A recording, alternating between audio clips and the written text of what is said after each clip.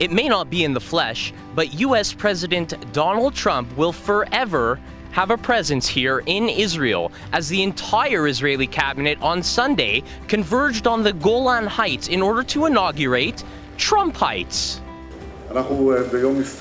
This is a historic day. We are going to do two things.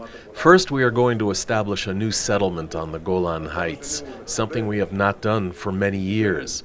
The second is to honor a big friend of Israel, President Donald Trump. The U.S. ambassador to Israel called the tribute much deserved and much appreciated, and included President Trump in the pantheon of American leaders to have most significantly impacted the Jewish state.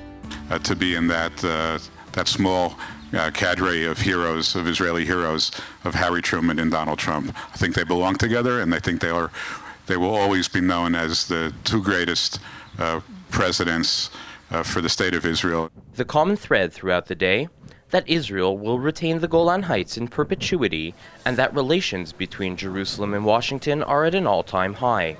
This is emphasized the good connection between the United States of America and Israel. I'm sure that after the statement of President Trump, more countries will come here to Israel and recognize that Ramat Golan will stay forever in the Israeli hand. But with seemingly everything Trump-related, the event was not without controversy, as dozens of protesters gathered outside the future community. Moreover, some opposition parliamentarians described the event as merely a publicity stunt.